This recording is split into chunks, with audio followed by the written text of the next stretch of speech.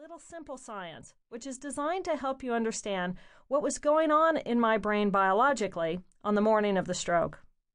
If you ever wondered what it might feel like to have a stroke, then the morning of the stroke chapters are for you.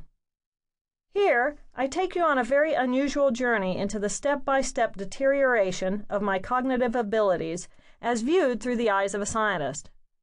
As the hemorrhage in my brain grew larger and larger, I relate the cognitive deficits I was experiencing to the underlying biology.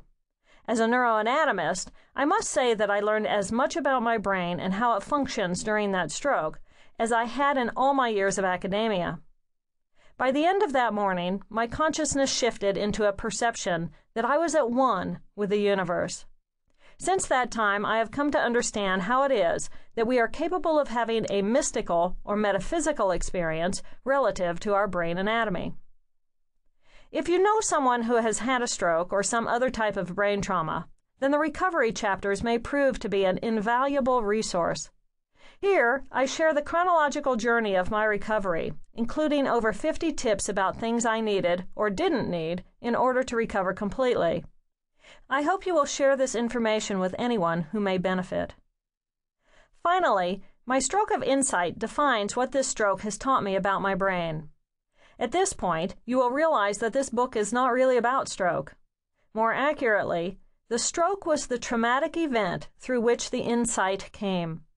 This book is about the beauty and resiliency of our human brain because of its innate ability to constantly adapt to change and recover function. Ultimately, it's about my brain's journey into my right hemisphere's consciousness, where I became enveloped in a deep inner peace. I have resurrected the consciousness of my left hemisphere in order to help others achieve that same inner peace, without having to experience stroke. I hope you enjoy the journey. Chapter 1. Jill's Pre-Stroke Life. I am a trained and published neuroanatomist. I grew up in Terre Haute, Indiana. One of my older brothers, who is only 18 months older than I, was diagnosed with the brain disorder schizophrenia.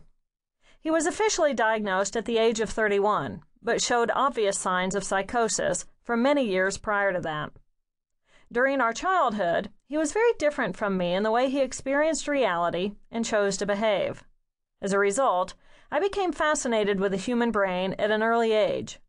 I wondered how it could be possible that my brother and I could share the same experience, but walk away from the situation with completely different interpretations about what had just happened. This difference in perception, information processing, and output motivated me to become a brain scientist. My undergraduate academic journey began at Indiana University in Bloomington, Indiana, in the late 1970s. Because of my interactions with my brother, I was hungry to understand what normal was at a neurological level. At that time, the subject of neuroscience was such a young field that it was not yet offered on the IU campus as a formal area of specialization. By studying both physiological psychology and human biology, I learned as much as I could about the human brain. My first real job in the world of medical science turned out to be an enormous blessing in my life. I was hired as a lab technician at the Terre Haute Center for Medical Education, THCME, which is a branch of the Indiana University School of Medicine hosted on the campus of Indiana State University, ISU. My time was evenly divided between the Medical Human Gross Anatomy Lab and the Neuroanatomy Research Lab. For 2 years, I was immersed in medical education, and while mentored by Dr. Robert C. Murphy, I fell in love with dissecting the human body. Bypassing the master's degree, I spent the next 6 years officially enrolled in the ISU Department of Life Science PhD program. My course load was dominated by the first-year medical school curriculum, and my research specialty was neuroanatomy under the guidance of Dr. William J. Anderson. In 1991, I received my doctorate and felt competent to teach human gross anatomy, human neuroanatomy, and histology at the medical school level.